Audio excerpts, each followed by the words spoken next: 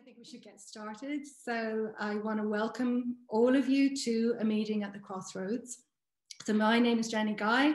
I'm the manager of program and operations here at Fire Station Artist Studios. So for those of you who don't know Fire Station, basically it's a residential studio center and artist resource, and it provides living and working accommodation for artists in Dublin.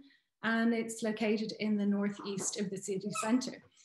So Fire Station has been around for 27 years, and it's the only example of this kind of resource in Ireland. And because Fire Station is a live and work place, you can imagine that we've had to adapt our programme pretty significantly during COVID. So, but with that in mind, tonight marks a very special event with our evolving programme.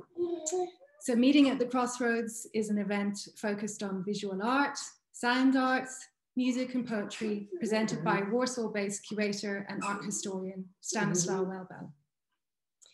Stanislaw will be hosting the event, and he has invited Dannielle Tegeder, Matthew Evan Taylor, Suzanne Walsh, and Edward Etler to contribute.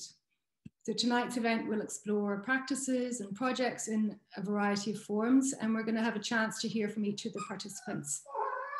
So there will be a chance for questions and discussions towards the end of the event. So please write your questions into the notes so that we can open this up when time comes. So the event will conclude with a special screening of a 10-minute film by Edward Etler that Stanislaw will tell us more about later. So a quick introduction for Stanislaw. Stanislaw Welbel is a curator and art historian based in Warsaw. He currently works at the Austrian Cultural Forum as a visual art curator, before which he was working in the Tegeder National Gallery of Art, both in Warsaw. He studied art history at Warsaw University and curatorial studies at the Jagiellonian University in Krakow. Presently, he's finishing his PhD thesis at the Institute of Art of the Polish Academy of Sciences. Alongside this, Stas plays saxophone with the Warszawsko-Lubelska Orkiestra Dęta and Warsaw Improvisers Orchestra in 2019, he published a cassette with the Sara Renata label with music composed for several poems read by computer-generated voices, and is currently working on a sound project for the same label. We've been planning this event with Stas since last year, and Stas originally came to Fire Station in 2015 through our International Curator in Residence program. He was scheduled to return to us in 2020 as the first participant in our Return Curator program, which gives curators a chance to reconnect with Fire Station years after their original time here. And I understand that quite a few artists in Fire Station have had online studio visits with Stas in the past month or so. So hopefully he will be coming to Dublin sometime towards the end of this year. So without further ado, I really want to say thanks, a big thanks to Stas for leading this event, and thanks to Dannielle, Suzanne, Matthew, and Edward for contributing. And of course, thanks to everyone who's joining us this evening. And it's just really exciting to have people from so many different locations and zones, time zones coming together like this. So Fire Station, on behalf of Fire Station, we're just really happy to be hosting the event, and we're really looking forward to the new discourses that will come from this. So over to you, Stanislaw.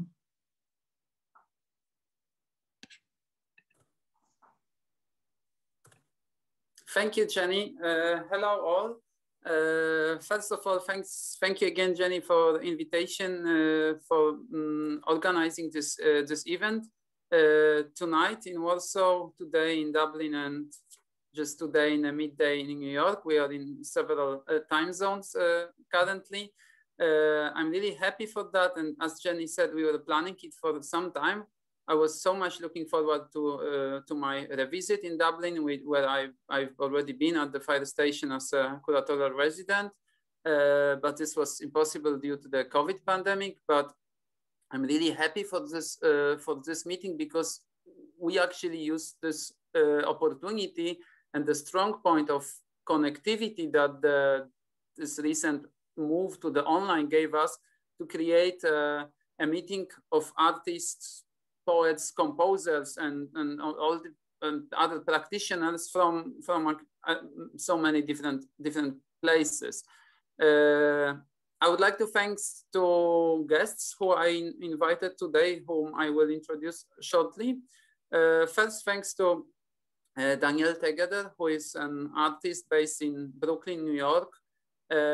She's a visiting professor at City University of New York in Lehman College, and she exhibited a lot and has a very long and rich art practice. I will not mention all of the names, but I'm happy to mention one, the one that we collaborated already once in the Henta Gallery in Warsaw some time ago. So I'm happy we have another chance to work together. And I think this format of meeting actually is great because it enables to reconnect and not establish networks and sustain networks that we have, which is, I think, particularly important in this difficult, strange days of pandemic. The thanks to Dannielle goes also for the inspiration for this today's meeting I'm organizing on behalf of Fire Station. I was very inspired by a program that Dannielle is running from her apartment in Brooklyn since the first lockdowns in the beginning of pandemic, the Pandemic Salon, which is a gathering of different art practitioners and theoreticians and discussion on several topics. Dannielle will say more about it, but I would like to say that it was an inspiration for me how to approach this opportunity, which was offered by Jennie to organize this meeting and to think really freely, to invite different guests. And I see also many familiar faces of artists who I met recently, of artists who I've seen some time ago. So I'm really appreciate that we can meet here virtually. Today's order of the event, as I planned it, is that each of the guests of tonight's program will have 10 minutes for presentation of recent projects, their practices, and musical and art projects. Then it will be followed by some musical pieces that I did with Suzanne recently. That will be a musical part. Then I hope, and I'm really looking forward for the questions and answers and discussion with all of you, and of course with our participants. And then the event will conclude with the film of Edward Adler, who I hope will join this event too. He's currently in Tel Aviv. Also, other guests of tonight is Suzanne Welsh, who is artist, poet, and writer based in Dublin. I also would not mention all the projects that Suzanne did, as they did a lot. But I'm again happy to mention one that we already did together, a collaboration also at the Henta Gallery a few years ago, and they participated in a festival which was connecting visual art and music already in Warsaw some time ago. So I'm happy to remind about that, and I'm also very happy for the presence of today other guest, Matthew Evan Taylor, who is a US-based composer, a musician, and a performer. And what I also find very interesting, this tonight's event is focused on networks and collaborations. And as I said, I already collaborated with Dannielle and Suzanne. We just recently with Suzanne, we did this poems tracks, musical tracks we will be presenting. So I'm really happy that to say that Dannielle and Matthew also collaborate together. So I think this is this mirror of collaborations that all connects us, even though each of us have very different practices that we will hear and talk more about. I would like now to pass my voice to Dannielle, but just before I will like to thanks again to Edward Etler, who I see that didn't connect yet, who agreed to show his movie at the end of this meetings. And the idea for that was to also connect with someone who I recently work a lot. We are working together on a publication and a book, exchanging emails daily and discussing old films that he did in 60s and 70s. So I thought it's also interesting to bring some archival footage to today's meeting, which will actually be showing a lot of very new and exciting things. So yeah, that's all from me. I'm passing my voice to Dannielle. The floor is yours. Thanks.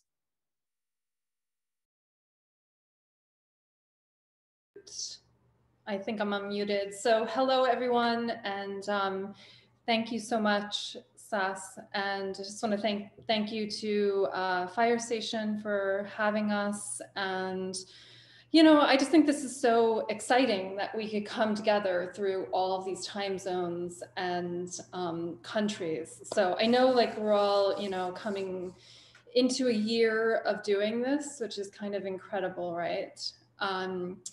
But I just find it absolutely amazing that we can all have these kind of interdisciplinary conversations. And I was talking with Matthew this morning, and who you'll hear from later, and we were talking about, he's, you know, all of us are doing talks around the country and around the world, and there's a fluidity in those conversations that I'm really interested to see how it's going to kind of shift the dialogue in many ways. So with that, we don't have a lot of time, so I'm going to jump in to talk about a project that I've been doing for the past year. And can everyone see that? Pretty much, great.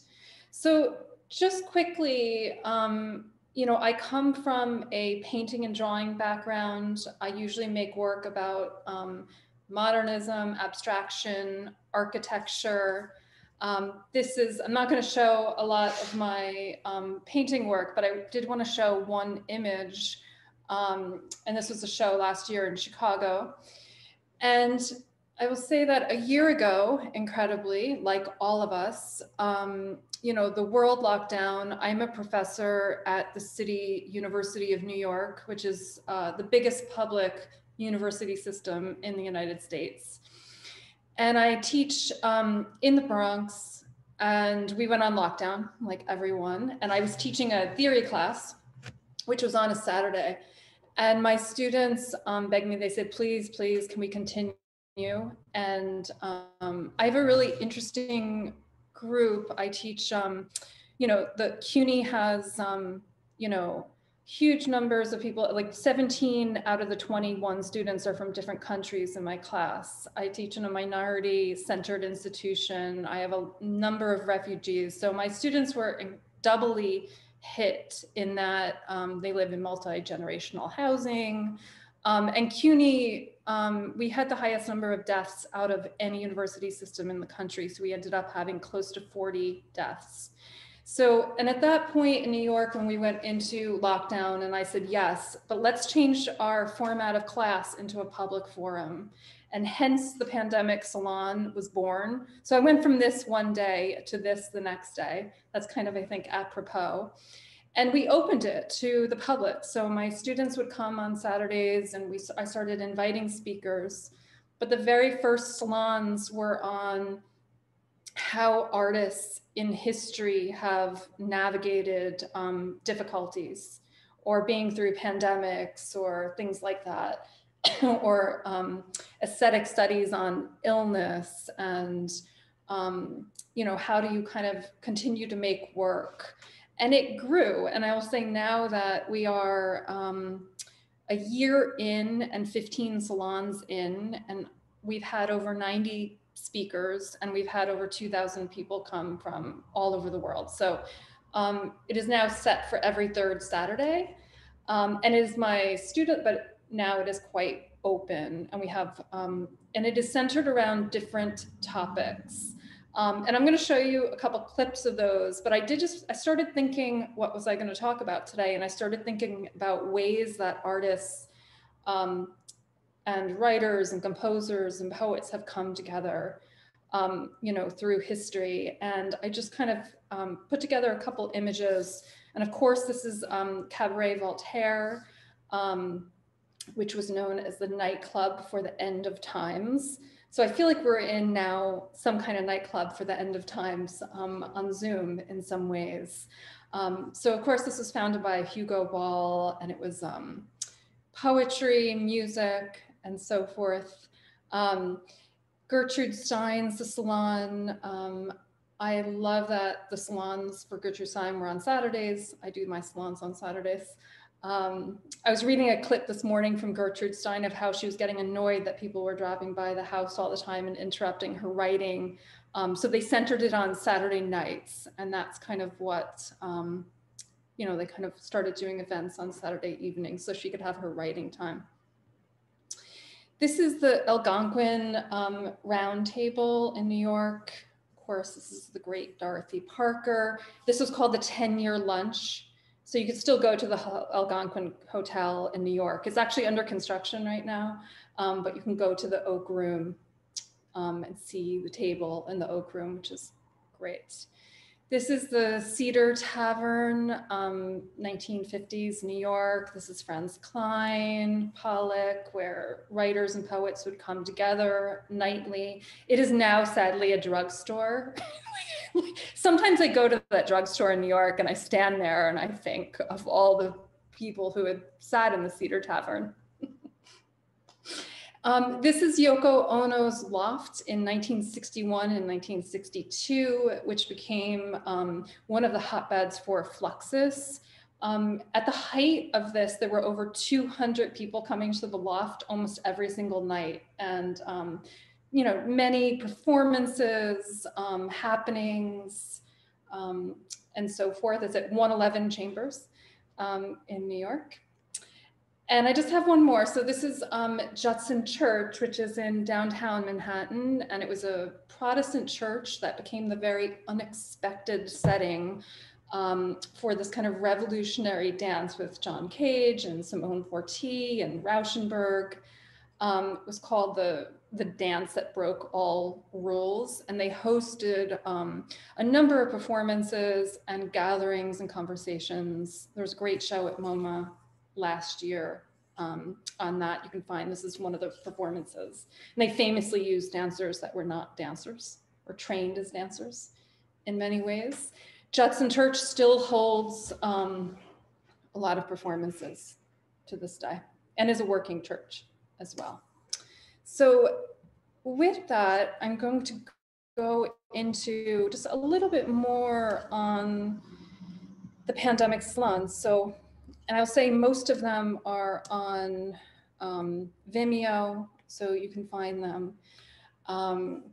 And just some topics that we've covered is on architecture, magic, on the long winters, on hotels, secrets, illness, waiting.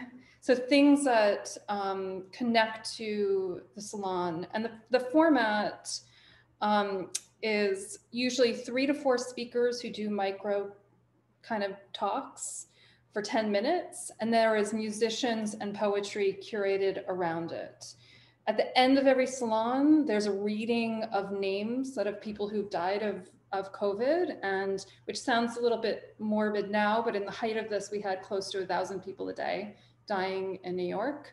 So, and you know, I will say that there's I curate them in a high and low format. So we've had incredible speakers like Lewis Hyde, who wrote on gifts, Susan MacArthur Fellow. Then we have, there's a woman who spoke from the Snowflake Museum in Vermont about Bentley, who was one of the first photographers of snowflakes. There's been writers. Rick Moody spoke and gave a reading on the last salon, which was on hotels. We've done numbers of topics. So And I just want to play a couple snippets to give you a sense, and I'll scroll through a few of them. But this was on anarchy. And this was at the height of, we were having not only pandemic in New York, but we were having major riots. And so this was curated on 3 speakers who are anarchists. One of them is Zoe Smudsy, who edited an anthology on Black resistance. All of those speakers were amazing. And a lot of them actually had to come anonymously without their locations because they were really in danger in a lot of ways and are really active as anarchists. But I'm going to play just a small snippet from Zoe Smudsy, who talks about the Black experience and improvisation and resistance, really some beautiful moments in this, and really about people coming together. So.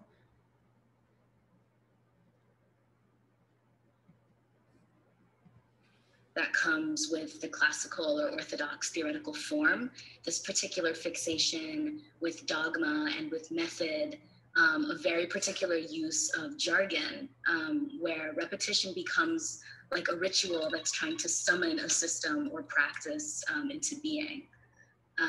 Theorizing obviously is, very serious business, and how could it not be serious business when the kind of future of the world is at stake, when we're trying to think ourselves out of climate catastrophe, of this pandemic crisis, of this crisis of incarceration, the ongoing crisis of indigenous genocide, the afterlife of slavery, like so many things that just kind of continue to compound the effects of the previous. And when we wrote our book a couple of years ago, William and I described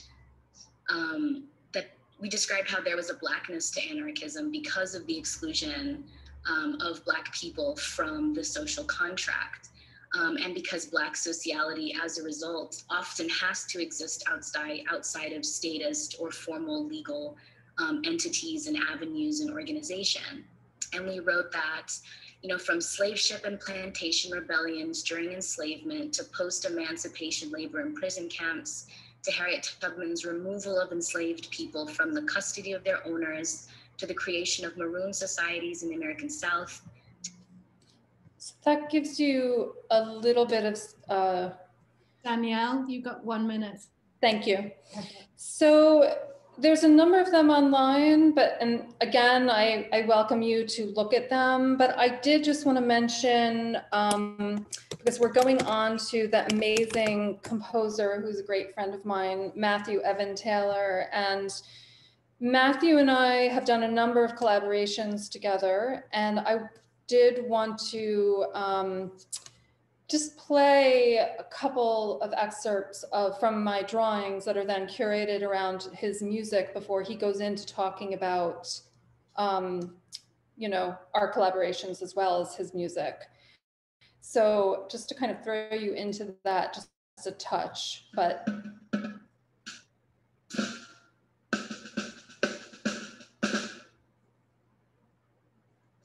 just going to play 30 seconds so you get a sense of.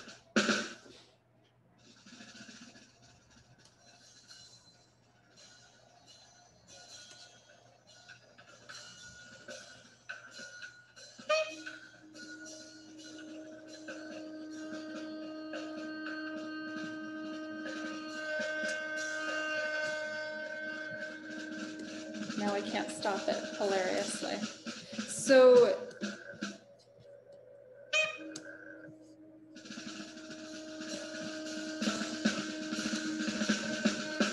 I can't find it. we're stuck with it.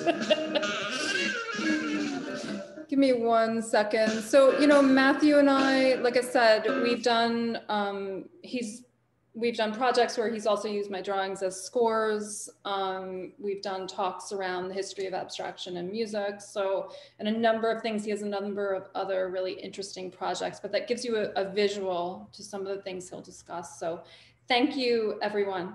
Yeah. Thank you, Dannielle. And I think this musical transition that was And computer error is actually someone just I've seen on the chat said it's an anarchy on Zoom in a way. It was an anarchistic moment. No. It's also great transition to jump to our next amazing guest, Matthew Evan Tyler. I'm so happy you joined today, and I'm so curious to see what you will present. I am especially happy that I just realized that the release of the Matthew's newest recording is just in 3 days, on the 5th of March on iTunes and streaming platforms. So it's also a great timing. I feel having you precisely today at the meeting. So the floor is yours. Yeah, just trying to expand my international exposure for my my albums there. Thank you, Stanislaw. Thank you, Fire Station, for having me. And thank you, Dannielle. Part of the reason I'm in this is that I know Dannielle, and Stanislaw, I believe, met me through one of the pandemic salons. Yeah, so a lot of my interests in art making now are kind of centered on how can I have a more complete artistic experience, or how can I allow others to have one? And so a great example of that was our work together on Dannielle's installation at the Carrie Segrist Gallery in Chicago, Constellations, that was basically me coming up with a musical vocabulary to match a lot of Dannielle's kind of gestures that some that can be categorizable, but she has such a great facility with altering them and having them translate into other things throughout. And those are just the kind of projects that tend to really stimulate my mind. I'm a professor at Middlebury College in Vermont, and one of the classes that I formed here is an improvisation class that is meant to be open to all types of practitioners of creativity. So it's actually a meeting place for visual artists, for writers, for musicians, for actors, and for dancers. And unfortunately, I don't have access to the videos of what's happened in those classes, but what's been really great is having these, 18 to 22-year-old students just really experiencing exchange from across genre lines. Because one of the things that I really am critical of, and it's not, I don't think it's a groundbreaking statement, but so much of our training as artists is very myopic, in that it really tries to isolate visual art in the visual art lane, and music in the music lane, and things like that. And even if you try to put forward projects, like in a grad program, if you try to put forward projects that involve other elements, you'll get pushback from the people that are running the institution. And so I've really, this is particularly true in music. The conservatories are very, very strict about what is proper and what isn't. And so I think my career to date has been kind of a rebellion against that. And so a recent project actually premiered right before the shutdown here in the United States is my living score series, which is an installation project that is meant to liberate the musical score as in Western classical music, and allow it to be altered by lay people, so that there's no perceived barrier between musical creativity and actual musical skill. And it's also, as the series goes along, I'm also interested in translation and oral tradition. So let me give you a shot of that. Sorry.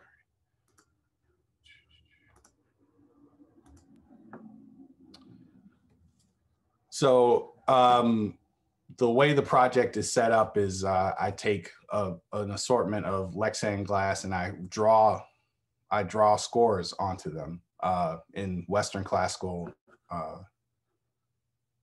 format, and then that's my that's my mentor from grad school, Dorothy Hyman, and we hang these scores on the wall. And then I write music for an ensemble, and they're going to be different iterations of this. But for this one, I wrote kind of an open format score where the instruments are playing their parts, but then when they'll be asked to rotate to a new panel, and they'll try to play the part as if they're reading music written specifically for their instrument, but then it actually changes the music so that you get very interesting intervals and unexpected intervals. And so it turns into this really great kind of raucous experience. So here's one of the scores. And in between each performance and each rotation for the musicians, the audience is allowed to make alterations to the score.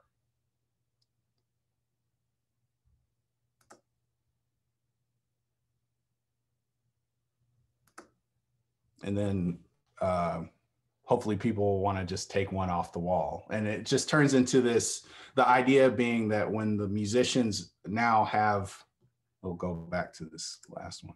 When the musicians now have all this extra information to interpret on the score, what are their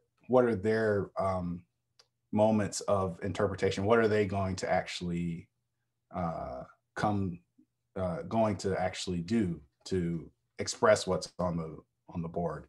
And so this is, in a way, me kind of spreading my own process for interpreting Dannielle's material to my musicians in my ensemble.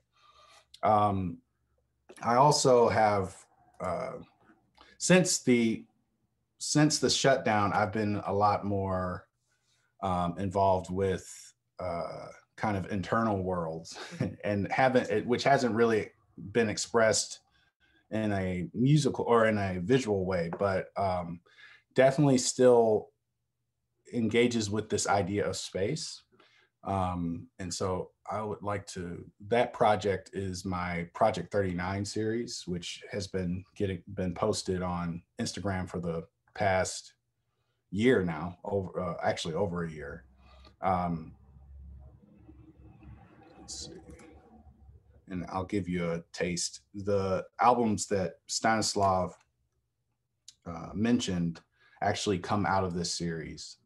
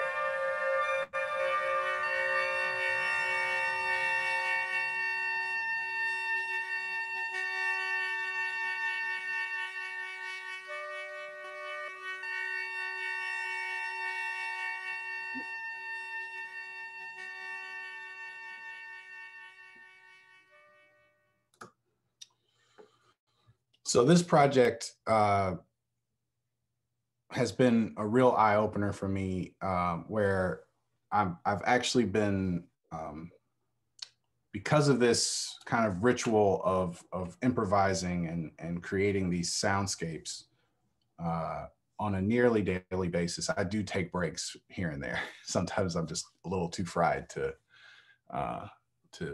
contribute anything, but hey, Matthew, 1 minute. Okay, great. All right, I'm almost done. I've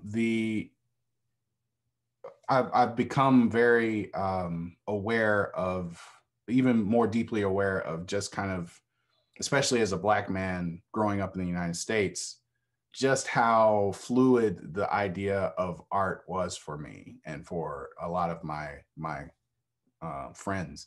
The idea that there was somehow a separation between the expression of art based on whether it's sound or image was not really something that we perceived. It was more because if you think about the rise of hip hop culture, or even some bands like Parliament Funkadelic, which were very instrumental for my upbringing, there's a very, somehow the music and the imagery of like those great Afrofuturist album covers for Parliament Funkadelic, just there's no separation of those, or even going back as far as Sun Ra or somebody like that, right? And so it's been a real real joy to kind of rediscover that as a part of my identity. Of course, I'm left out without a Leo Smith and his Encrossmation scores, which are beautiful if you haven't seen them. It's that kind of to me, what feels like an artificial separation really is kind of antithetical to my identity, both as Matthew Evan Taylor and as a Black person. And so, yeah, I will now pass it on to Suzanne, I believe.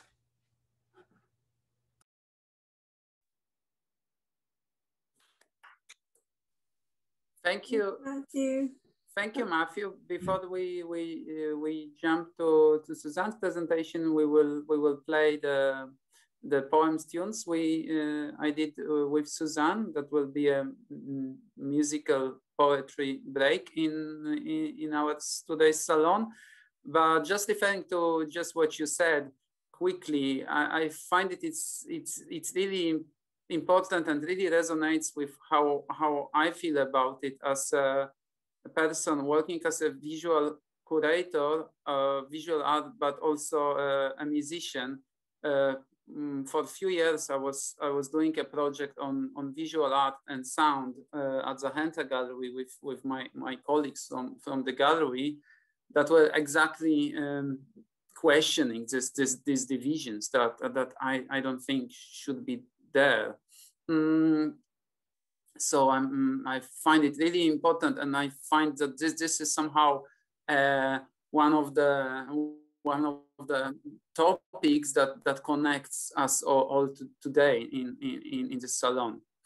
So no more talking now from me. I will play now poems. I collaborated with Suzanne. Suzanne was reading the poems. I did the music. Just short introduction to what we'll be listening. It will be just a few minutes. We decided to choose 3 poems to present. There are few more of them, and then if you would like, you can go to SoundCloud. I just put the link in our chat, so you can listen to more of the effects of our collaboration. But I would also like to say thanks to Vari Claffey, who I see is connected here today, who some time ago invited me to collaborate for her pandemic project, which is called Isolation TV, and to contribute with these poems that I started, as Jennie said, to do as musical samples with computer-generated voice. And I think it started a few years ago, me working with a computer voice and doing it on my own, when it was actually easy to, you know, relatively to go to the studio, invite friends, vocalists, musicians, and do it in collaboration, but I did it on my own. And then I find it really kind of unexpected that we did this collaboration. I did collaboration with Suzanne on that, when it actually was impossible to travel, impossible to be in the same studio, even if you would like to. So it's somehow a paradox in that, which I find interesting in that. Okay, I'm just not talking more, but just playing the tunes. So first one that I will play is a piece by Louis MacNeice, A Meeting Point. And this text and the music for that was specifically realized during the first lockdown as a response to various invitations for isolation TV. And this version now we hear is similar music with the voice of Suzanne and not a computer generated voice. So I will show the text and the sound. Just a second.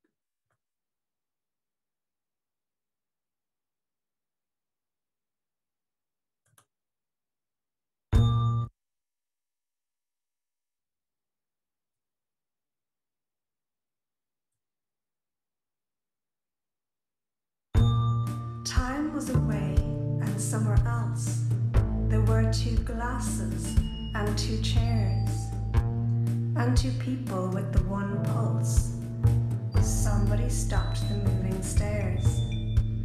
Time was away and somewhere else, and they were neither up nor down. The stream's music did not stop, flowing through heather, limpid brown, although they sat in a coffee shop, and they were neither up nor down.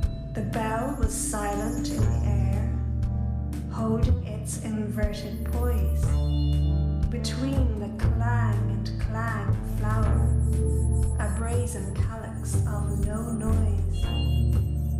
The bell was silent in the air.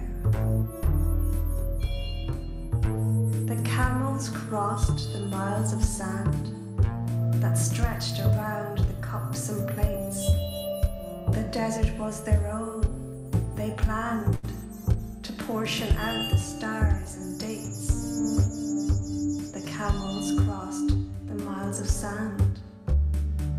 Time was away and somewhere else. The waiter did not come. The clock forgot them, and the radio waltz came out like water from a rock. Time was away and somewhere else. Her fingers flicked away the ash that bloomed again in tropic trees, not caring if the markets crash when they had forests such as these. Her fingers flicked away the ash.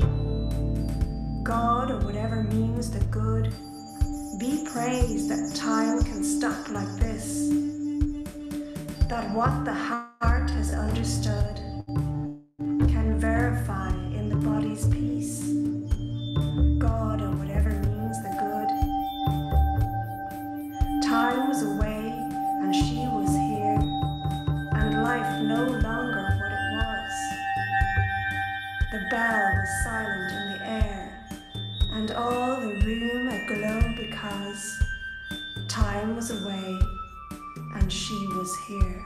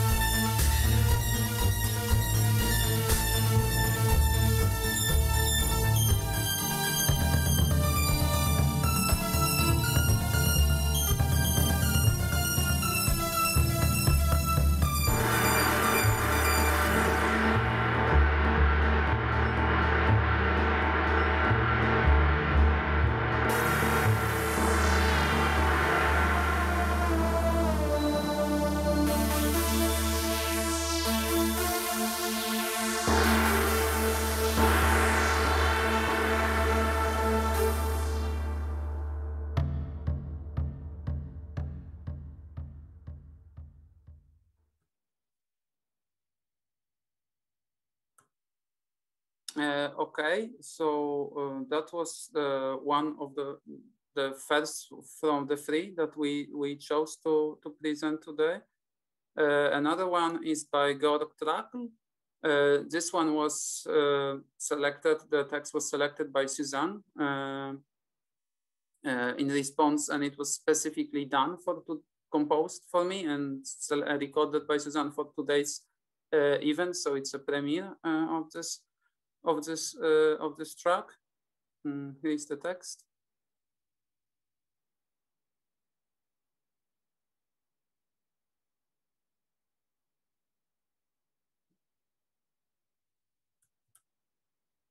Cry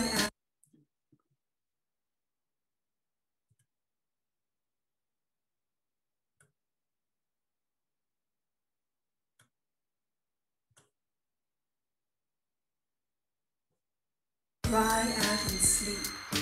The wind tears through black streets. Spring's blueness beckons through breaking boughs.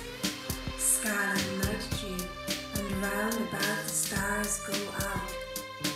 Greenish the river dusks, silver the ancient avenues and towers of the city. Oh, gentle ecstasy in the gliding boat and the dark calls of the blackbird in childhood gardens. Now the rosette blue clears. Gravely the waters murmur. Oh, the moist shades of the meadow, animals striding, greenery, blossomy branches touch the crystalline brow, shimmering rocking boat.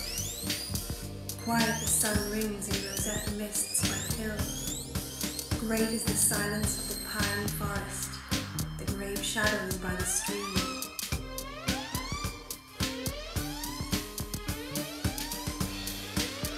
Pureness, pureness, where are the terrible paths of death, of grey stony silence, the cliffs of night, and the shadows without peace? Radiant, sunny abyss.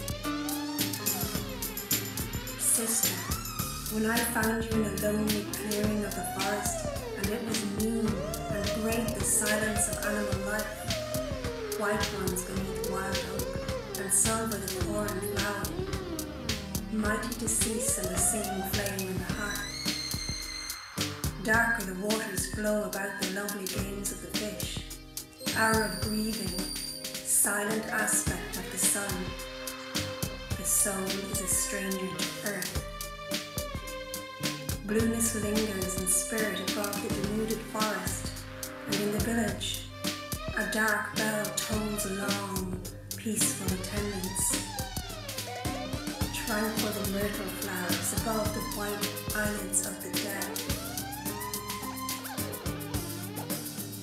Quiet the waters ring in the afternoon's decline, and the wilderness grows green more darkly by the shore.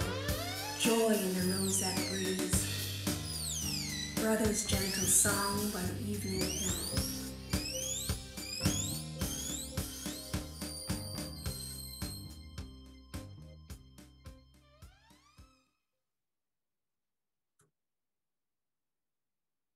And the last out of the three that we selected for tonight is a poem by Wallace Stevens called Rabbit as King of the Ghosts, which I think all the three texts that we selected today, they have this quality of really rhythmic texts. So maybe further for discussion, we can, as we talk about so many of this connection, I'm also very interested in connecting text with music and visual art.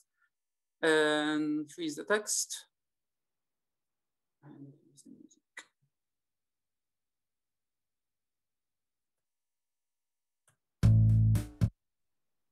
1 minute.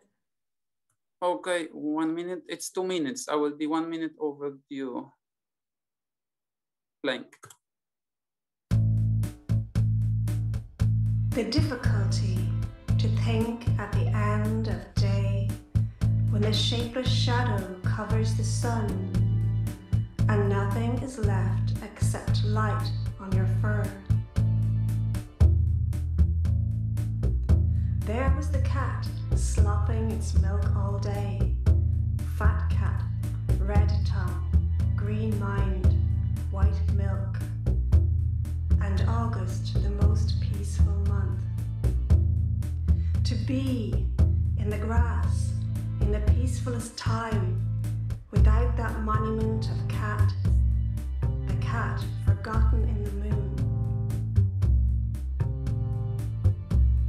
And to feel that the light is a rabbit light, in which everything is meant for you, and nothing need be explained. Then there is nothing to think of. It comes of itself. And east rushes west, and west rushes down.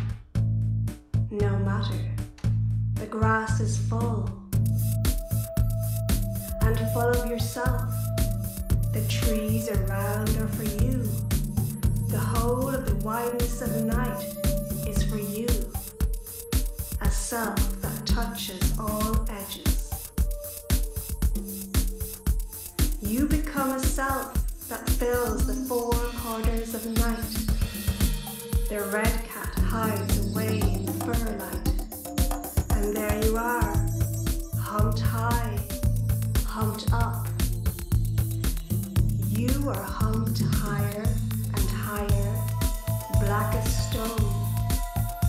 You sit with your head like a carving in space, and the little green cat is a bug in the grass.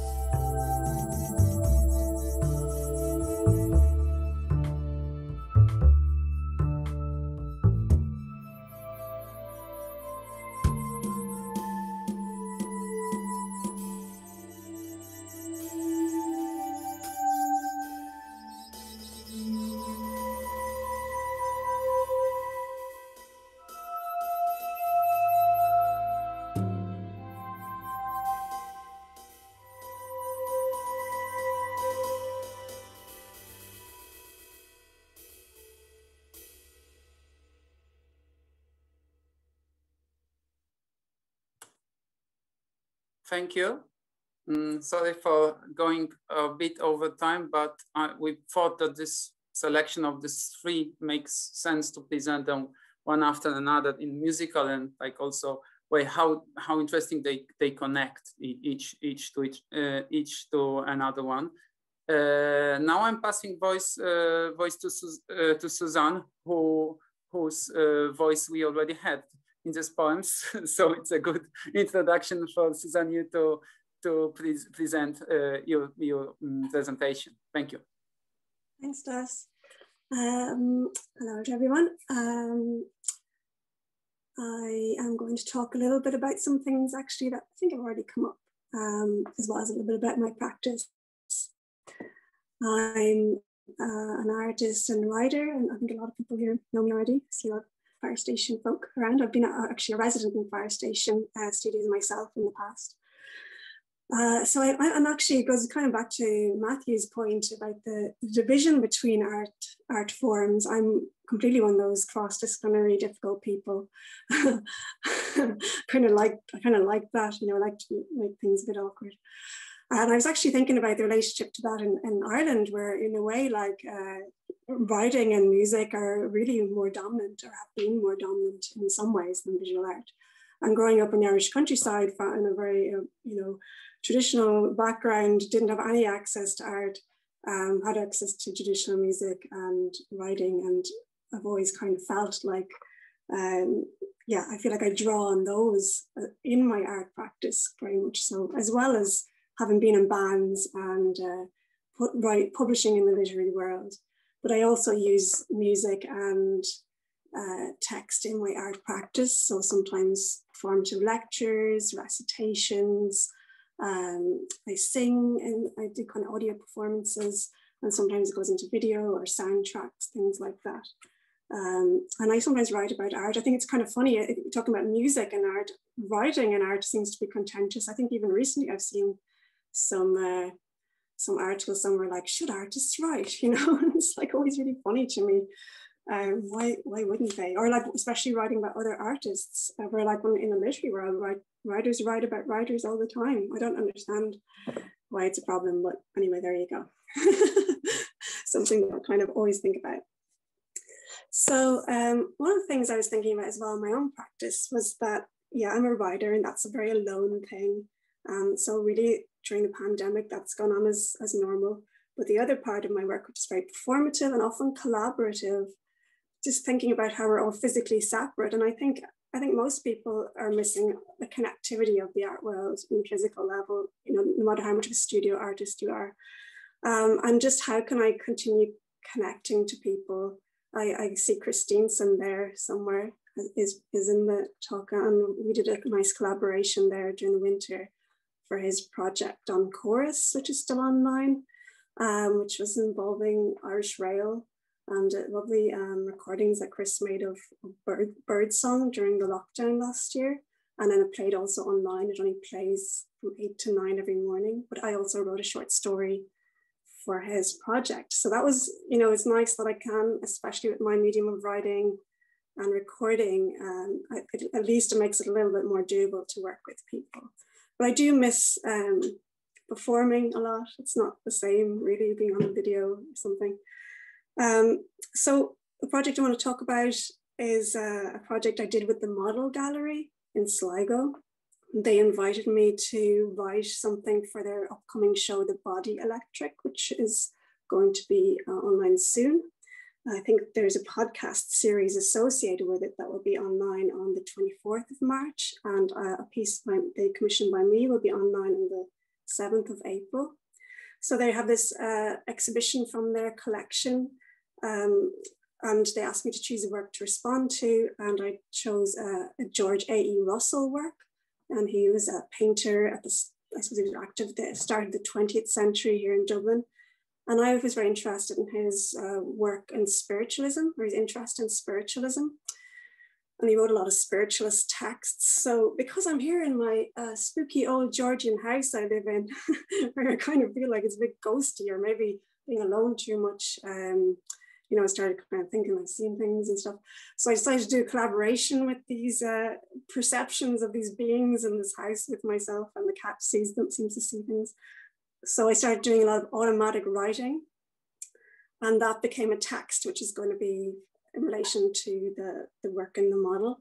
But then they asked me also in very short notice to, like maybe a week, to also create that into something else, like a performance or an audio work. So also I created this pretty kind of strange audio version of this automatic writing. And this idea, like for me, you know, I am interested in what's real and what's not. But also I'm thinking a lot about disembodiment and how we are all here now together, but not together. And, you know, and then here's me kind of going, yeah, this is my new band, you know, this kind of voices, you know, this kind of idea of like collaborating with something in my house that might not be real, or it might be kind of deciding what they are, so that I keep on the good side. But anyway, I'm going to give you a little sneak preview of this very weird track I've been making. It starts with also a quote from A.E. Russell and his ideas of the spirit world. Stas is going to help me play because I was having some technical issues in my iPad. So we're just going to play maybe about 3 minutes. Stas, 3 to 4 minutes maybe. Let's see, and I'll give you a shout.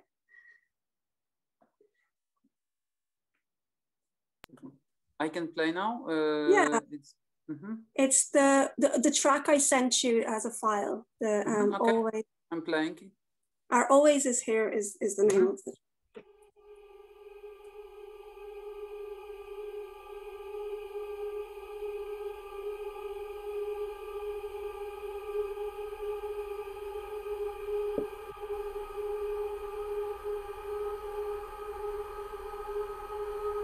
I am much disposed to assert the existence of immaterial natures in the world, and to place my own soul in the class of these things.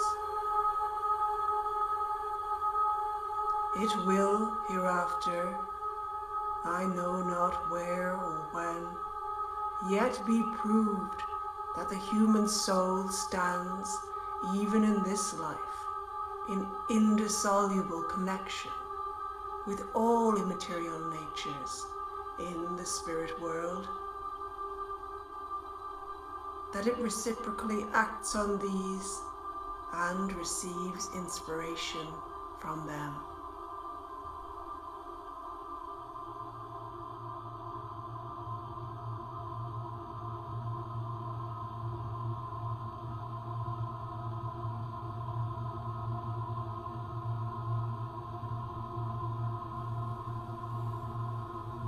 Yes. For who do I speak? Yes.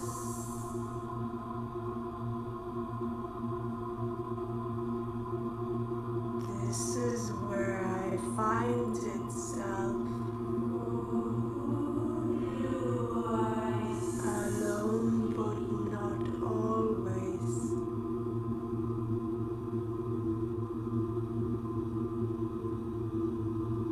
Only feeling is here.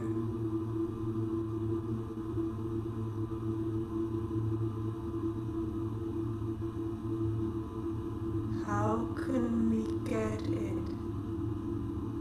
How do we our feeling is?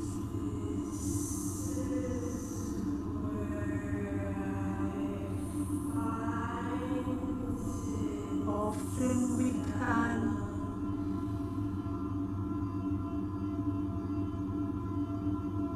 Tried,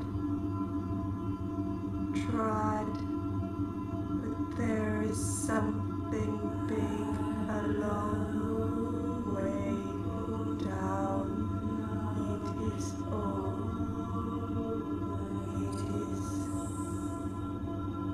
It is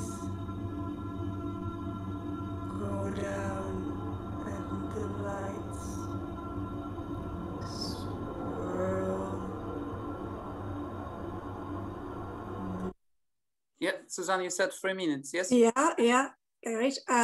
As you can tell, it's kind of a bit on the spooky side. The text is all taken from the automatic writing, which also had some very strange kind of grammar appear that seemed to kind of almost be at the edge of grammar and being. So that kind of interested me, whether it's from my own brain or elsewhere. So it's sort of like I'm kind of, the audio track is almost like putting a sort of a seance into your house. It kind of escalates a little bit more. You may or may not want to do that to yourself. But yeah, that's kind of what I've been doing. How much time do I have left there, Jenny? 1 minute, all right. So I guess that's it.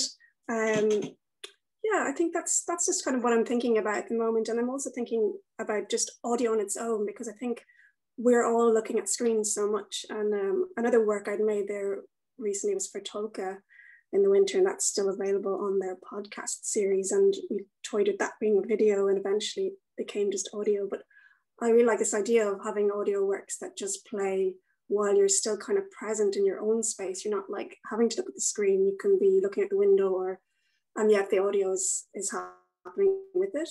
Like, I know that seems very, very simple from a music point of view, but for me, these are sort of artworks.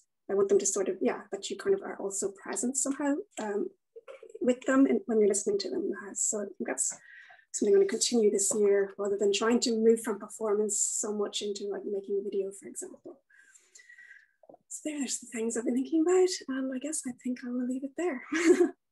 Do you want me to show a snippet of this Yeah, I would. Doing? Yeah, sure. At this time, I was going to show a snippet just of a video. Some people may have seen this before. It's just a performance I frequently get asked to perform, and this was a version in. You're talking about the Vimeo. Yeah, no, the Tulka one that you just were talking about. No, maybe the other one, the video. The video. Video, yeah, maybe at this time. Yeah, and it's also, this one's also through a curator actually I met in Fire Station, Chris Diddle. It's a long performance, 15 minutes, so that you can kind of maybe just jump to a few different bits. It's for this post-opera exhibition I was taking part in. I was Stockholm we were playing, and it's progression from singing with a loop. I'm using a loop pedal. Just play it, Stan, because I can talk. It starts with a more regular singing, and eventually it moves to sort of, I suppose, a less human vocalization or a perception of being like less human. So it moves with loops. So if you want to jump through a couple of times Okay. You get an idea as it's the progression.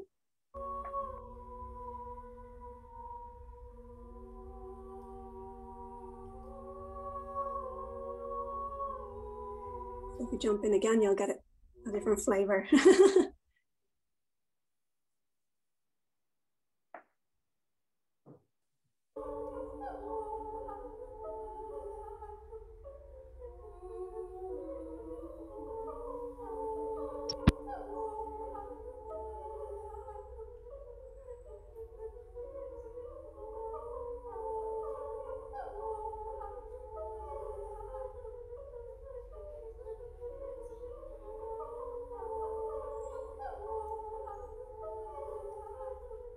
Yeah, if you want to go in further. Okay, I will just make another jump. Yeah. And let's make 2 more jumps. Yeah, almost the end, and then.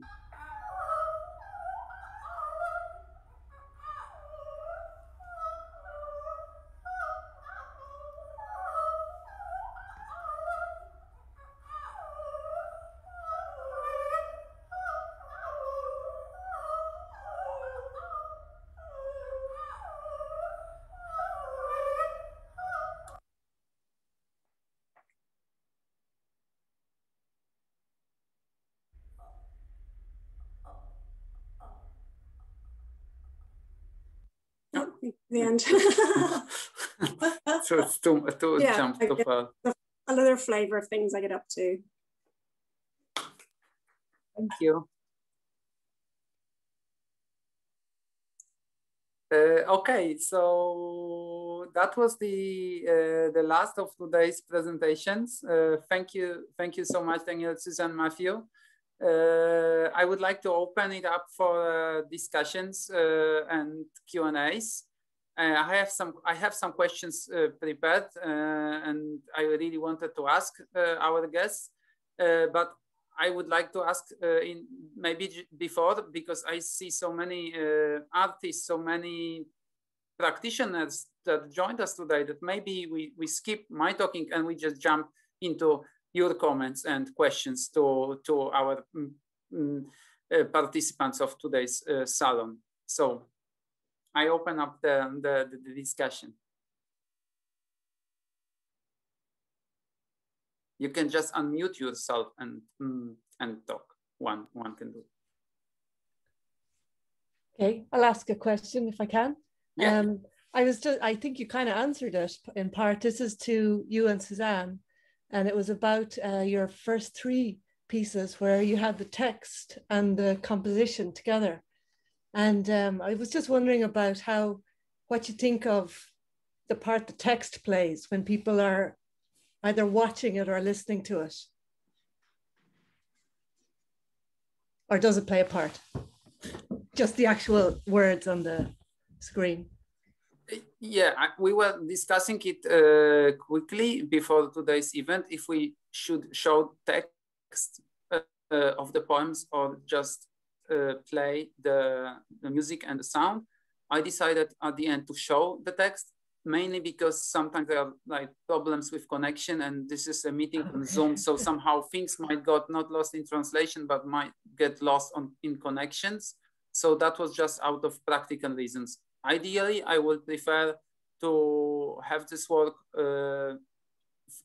to present it, you know, as a musical piece, like as a record, or you listen it on the radio or on a stereo or headphones without looking on the text. I mean, the text could be there, like it usually is on the cover of albums, record albums. I mean, the old ones before the digital times. So that's how I imagine it. So that was like not a curatorial choice, but just a practical choice tonight. But what do you think about that, Suzanne? Yeah, I think, I mean, I understand why I did it, and I did actually say to you as well about accessibility possibilities. But otherwise, I would also be I would be mainly against having the text, because I always think people will just read it. You know, you can't help but like read the text, and you're running ahead. And you know, I think exactly. Ideally, I don't think you would be having it there. It's I think it's just a thing that your brain wants to do. I thought you were doing it purposefully. You were kind of doing that as a kind of a little. Thank you.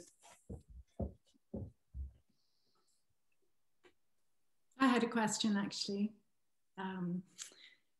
Thanks to everyone who's a really wonderful presentations, but I had a question for Matthew actually, because you described the potential of the improvisation class that you're running with students from many different disciplines.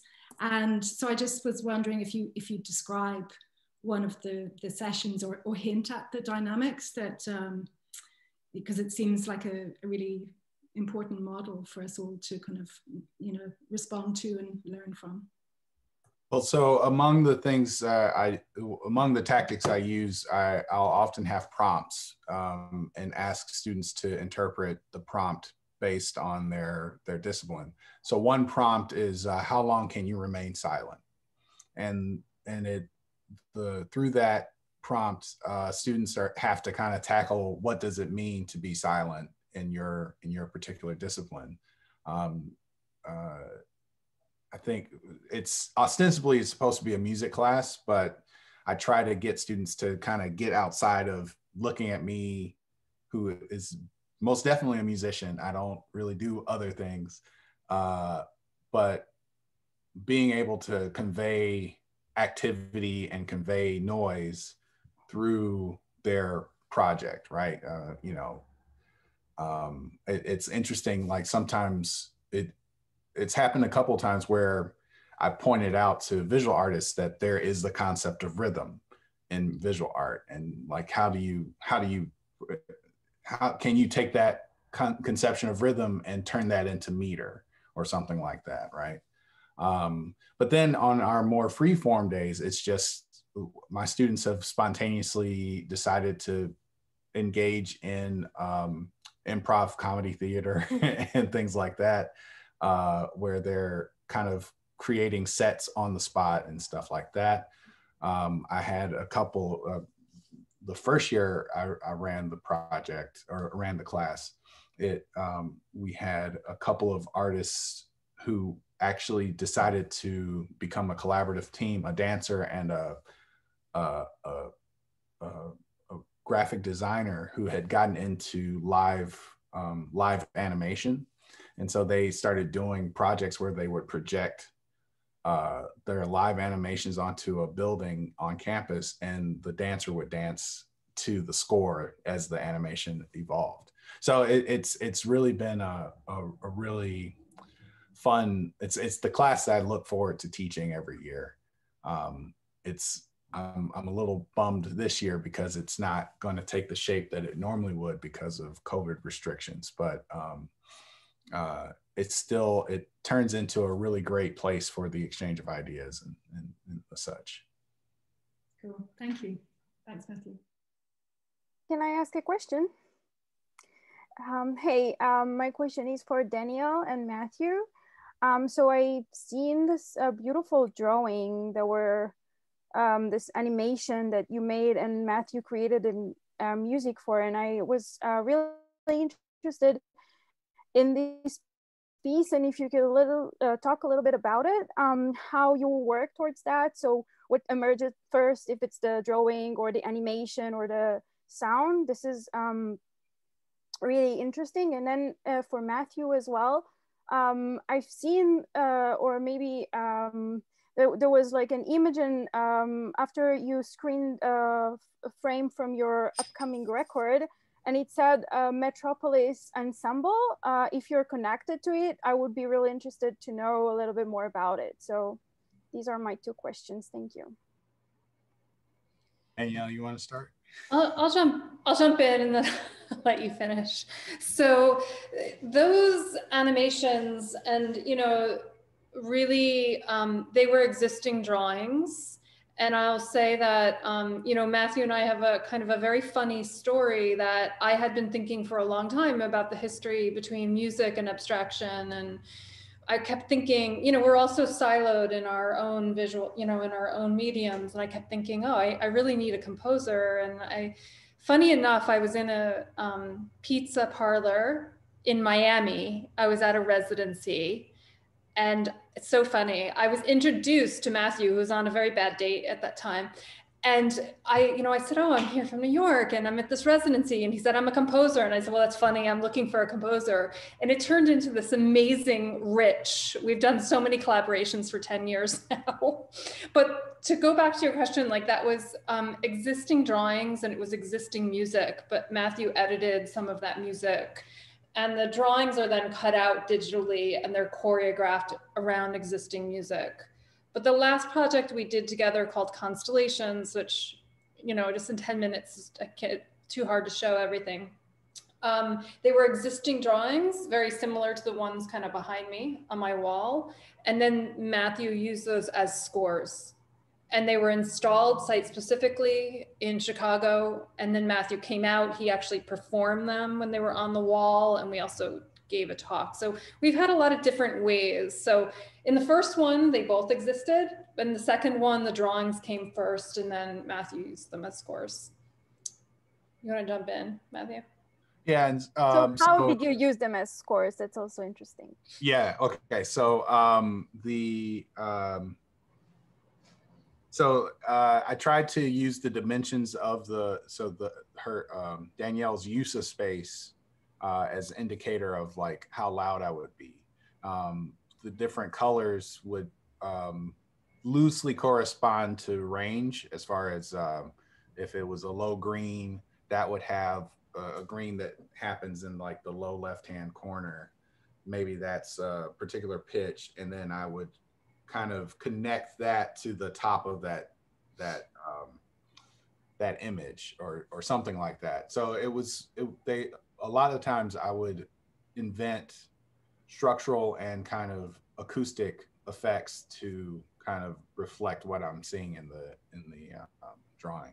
And I'm sorry, I forgot the second part of your question. Regarding the Metropolis ensemble. Oh.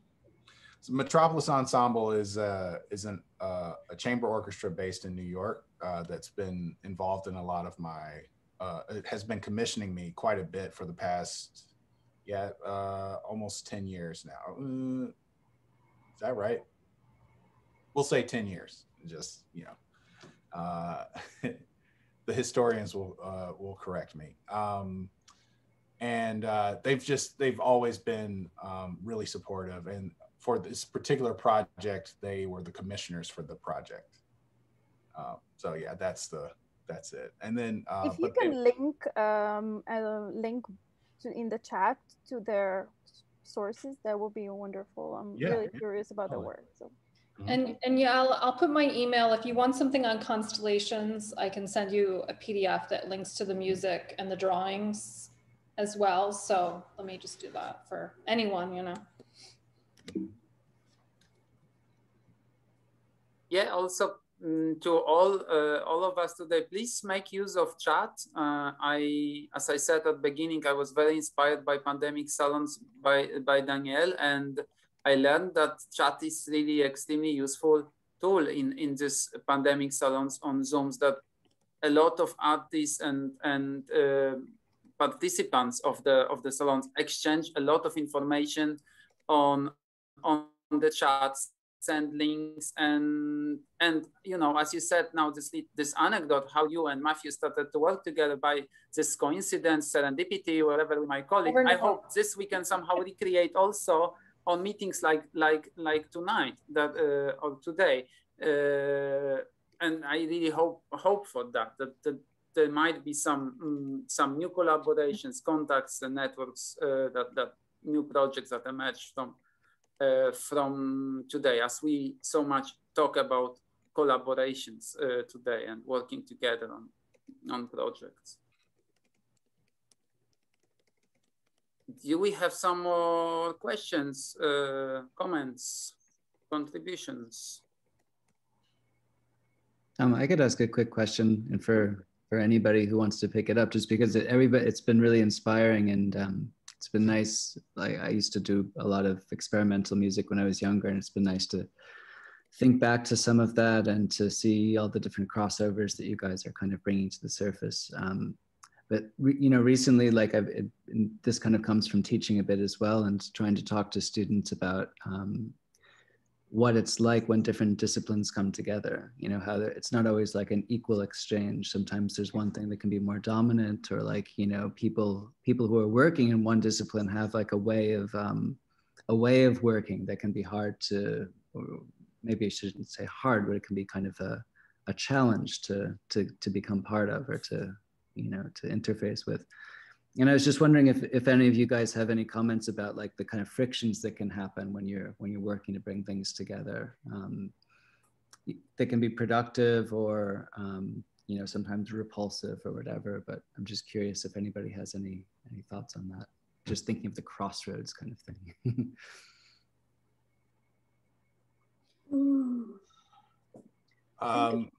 Yeah, go ahead, Suzanne.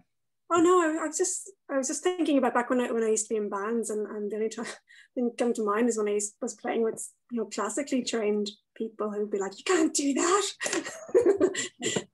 But I don't think I really play very often classically trained people, so, but it was just that sort of like horror or something. But then we came around in the end. Anyway. Yeah. Well, I find it. Matthew, you want to go? Yeah, I got for me, with collaborations, I've been lucky. I haven't really had to deal with a lot of tension, but one that I find that's really interesting, that I've come in contact with, especially with dancers, sometimes with visual artists, is the division of time, and what exactly it means for a musician to be in a place for a long time versus a visual artist or a dancer. So a good example of that is a dear friend of mine, actually from Miami, and I collaborated on my ballet.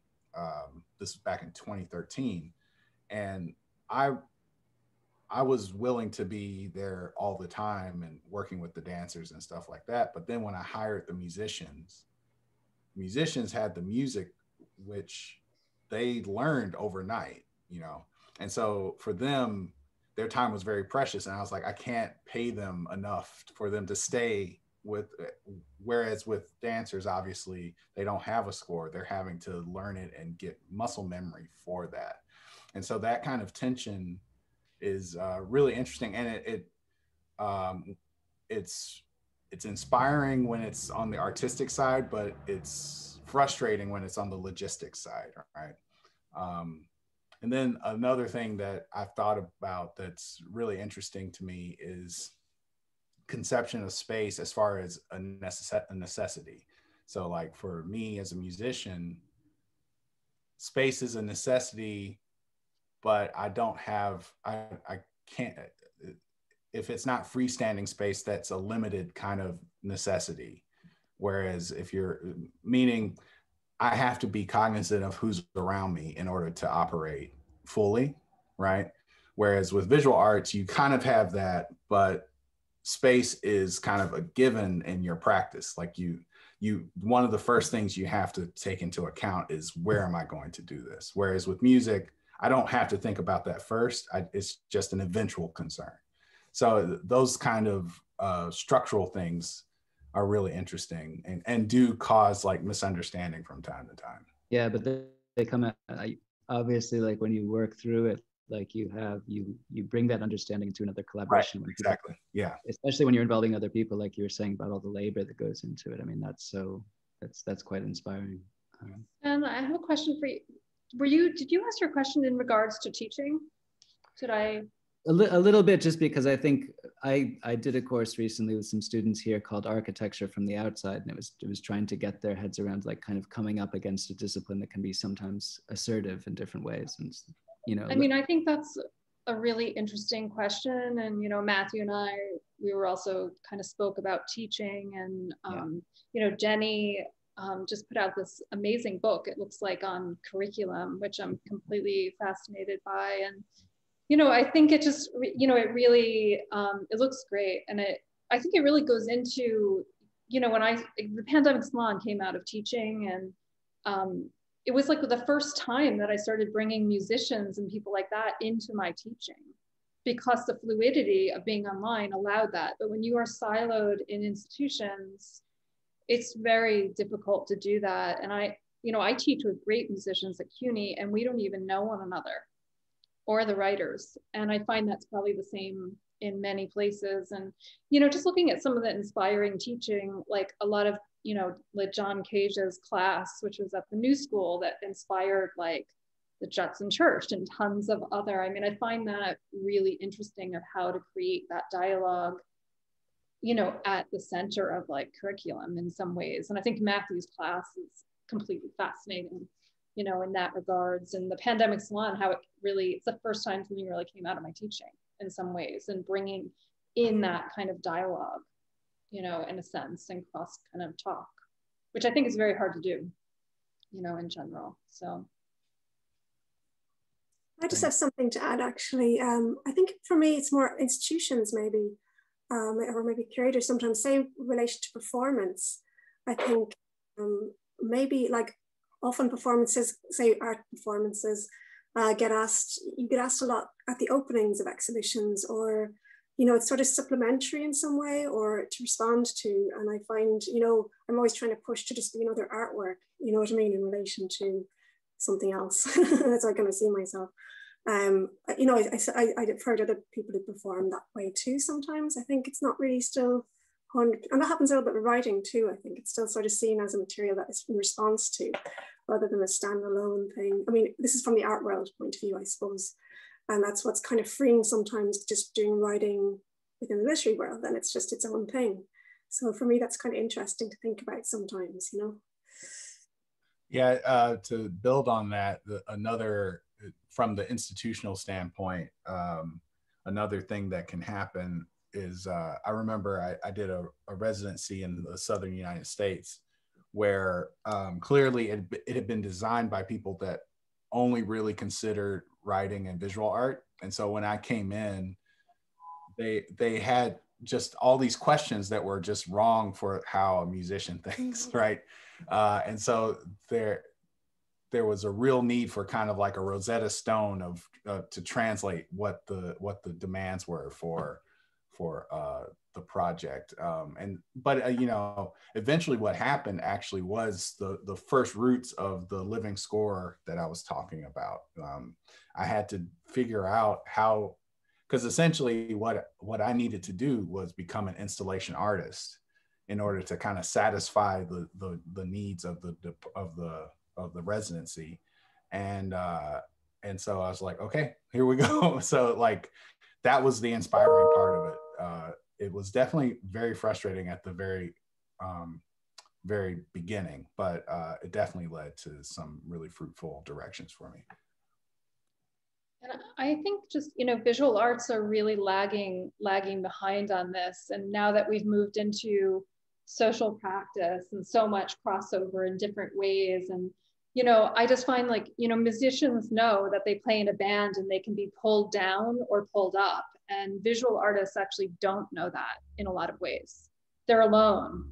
So like when we collaborate, it's like, I mean, I got so lucky with Matthew, and then I've gone on to so many other collaborations where there's been real challenges, right? And so, but, you know, musicians inherently know that. And, you know, and I think as painters or people like that, in some ways, you know, that's a real learning curve, and that's not in the curriculum and in institutions in any way. And there's no form for that. There's no form for it. Visual artists to like combine in real time and lose your voice and your body in the way that you do with music, or dance, maybe with dance. We're just not trained for it, and we should be in some ways, in collaboration, in you know, I almost feel like you should be trained as almost like a social worker or as an anthropologist. What does it mean to go into other communities as well? You know, it's like now artists are doing that, but that's not part of their training either, you know? So yeah, so there's a lot missing for sure. And just to like add also something on Sven's question, thanks for that. I find it really important and interesting, and it pushed our discussion in really interesting areas. But I will answer not from like academic or teaching experience, more from like performing experience. I am a member of two orchestras, two very different ones. One is Warsaw Improvisers Orchestra, which is modeled after like London Improvisers Orchestra, and other ones that like in major cities. we play improvised music. I play saxophone with conductors, and we interpret the language gesture of the conductor into improvised music. And there is like a round of group of around like 50, 40 musicians around the orchestra. There is like a, let's say, hardcore of the orchestra and like satellite musicians. Now we don't play, obviously, for the 1 year because of pandemic. This music is really difficult to kind of put on Zoom. But what I wanted to say, going to Sven's questions, like that this group of musicians active in Warsaw Improvisers Committee and Orchestra are actually having a lot of collaborations with visual artists. They are very well connected to visual art. So I collaborated with some of my colleagues from the orchestra on some like art projects in the gallery. And I play in another orchestra, which is the Warsaw Lublin Brass and Woodwind Orchestra, which plays the traditional music from east part of Poland, like music from end of 19th century and from the interwar period. That is basically like a musical archaeology. A chief, a band leader of our band travels in east part of Poland and south, gathers folk music, traditional music from that area, records them, writes it down, and we learn to play this traditional music of generation of musicians that are now going away as we see it, because it's usually old people and they don't have like natural successors because people moved from the villages to the cities. So we somehow are a group of people in Warsaw playing this music from the East. And this is like really traditional tunes. But again, how it connects to Sven's question, because you asked about tensions, and I was so surprised when I started to play the longer and understand these environments, that the most tensions are between actually these musicians from these two different musical scenes. So the people connected to the traditional brass and woodwind music, they also are very well connected to the artwork. But those two Warsaw-based orchestras are totally not connected to each other. Like there are only two members of the orchestra besides me and my colleague who are members of them too. I brought the other one. And it usually happens that when people started because of me to go to each other concerts, they were like absolutely like, wow, you can't do it. You can't play it like that. And on the improvisers. And when the improvising people came to the traditional music, they were just blown away, saying like, wow, this traditional music is so hypnotic. It's like so, you know, it's a trance music almost, just traditional dance music. So I think that a lot of tensions are also between the several niches of this kind of of the specific disciplines. And I've seen that what I was trying to do, that to connect these two areas as well. And I didn't see that many clashes between, as I said, visual artists and the experimental musicians. And I guess maybe it's also like the experience that you, Matthew, shared, that the experimental musicians connecting to playing and performing improvised music are usually, I mean, at least it's on the Polish art scene, so very well connected to the art world, let's say. Yeah. I just wanted also to bring up, I'm in Amsterdam art scene, so but I'm also connected to the Polish one. And I also noticed that a lot of visual artists are working with sound. It's of course not comparable to the practice of being a musician, trained musician, with this like long life practice of performing. But I sense maybe because of the influence of the performance scene, there's more and more artists who are trained as painters or sculptors who are just like reaching out for more for forms of more like active spectatorship. Like I'm a filmmaker, I'm trained as a filmmaker, but I perform films and I create installations that are meant to engage the audiences. So I do work with sound a lot, actually.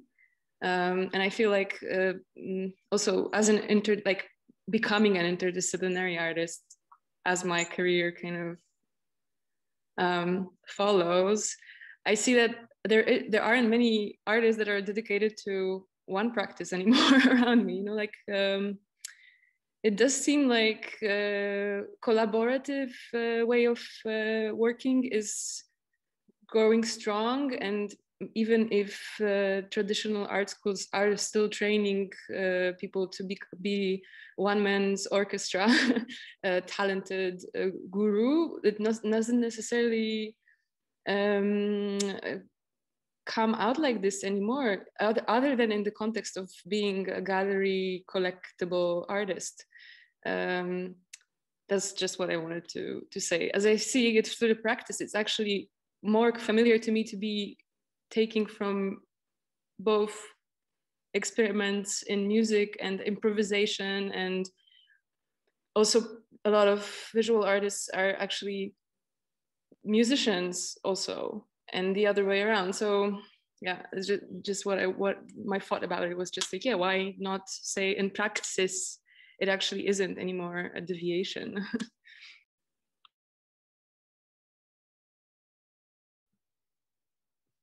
It's like earlier on, Jenny and I were talking about it, and we're, you know, this like the idea of like meeting at the crossroads. It like implies that, you know, like what happens at the crossroad, you have to go away from it or you cross over. But it seems like you were saying there, Julia, like so many of us are, and everybody who's presenting tonight is like kind of holding these things together, you know. So it's not, is it still a crossroads if it's maintained over time? Does it still feel like an intersection, or is it just natural, like you were just implying? It's definitely a question.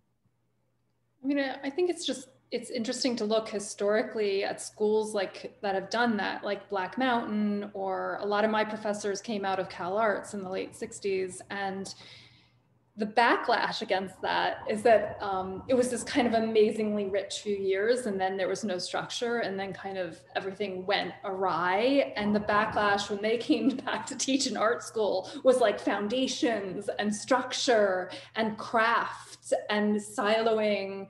So it's interesting to look at those moments and then see kind of what happens after as well, you know? So I don't know what the answer is.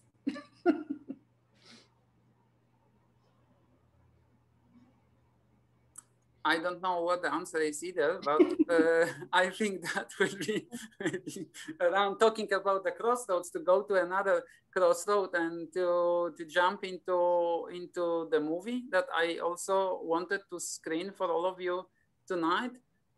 Just before we do that, I'll just quickly introduce the film and the director. After the movie, that our meeting will go to its end, but I hope it will not be an end of our conversations, and I hope for like future collaborations, and I hope this will be a maybe starting point for new projects.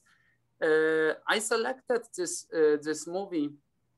As Jenny said, we started to think about this meeting already a few months ago. It was still a very frosty and snowy winter in Poland, and we were in lockdown. I was dreaming about going to the mountains, which I love to go in winter. And you know, after this like year of being home, I really was dreaming about it. And I recalled the movie that I've seen some time ago by Edward Etler, who couldn't join us today, but I see Hagit is there, so maybe it's Edward's partner, so maybe they're watching together on Zoom. Edward is a director who finished a Polish, one of the most famous Polish film schools, the film school in Łódź. He worked until 68 mostly on short movies, got some international prizes, but then because of the political events, he was forced to leave Poland and emigrate. Now he lives between Israel, Tel Aviv and Poland. I selected this movie just intuitively because it has some qualities that spoke to me. This image of the mountains, the image of isolation. The film was shot in south of Poland, in Zakopane, where is still till today the biggest hospital for tuberculosis patients. The building is still there. It was a huge center for treatment tuberculosis starting from 19th century. So the film is inspired by Thomas Mann, The Magic Mountain. And what I also found really interesting in this film, that's why I propose it for today, and that's what Edward asked me to say, because we exchanged emails when I asked him how he would like me to introduce the film, and he said, you know, you should tell one thing, that I always made films with film composers. Edward was working with Krzysztof Komeda, who is a giant of Polish jazz scene and composer for film music. He composed like Oscar-winning music soundtracks for films like Rosemary's Baby and others. He died tragically in Los Angeles. And Edward said that when Krzysztof died and couldn't make music for his films anymore, he couldn't make films anymore. That was out of a sudden really difficult because the music was making his movies. So I thought that this is actually very good sum up also for today's discussion on the crossroads and on inspirations between the disciplines. Soundtrack for White Waltz was not composed by Krzysztof Komeda, but was heavily inspired by him and done also in close collaboration with Polish jazz musicians. And what I also thought, I mean, what I really like about pandemic salons and these meetings today is that this gives this glimpse a little bit of optimism in these strange days that we live through. But as Dannielle said, and I participated in several pandemic salons, it's always very emotional moment when the list of the names of people who died for COVID is being read at the end. It's really like very special moment. So I thought also this film somehow resonates with that. It's a moment also on reflection on what times are we in and what are we going through, because the film, the people are the protagonists are in confinement in a sanatorium for infectious disease in that film. What I also found really important in that film, that is, and this is the case of most Edward Adler's films, that he makes films without dialogue. So it's really possible to show it into international audience like we have today, and one doesn't have to worry about subtitles, about translations, because this is almost like a silent movie, but with music. So I find it also really inspiring here that there is a language and communication between the protagonist of the film, but without words. So yeah, without more talking on my side, I will jump to film, to the movie. It is 10 minutes long.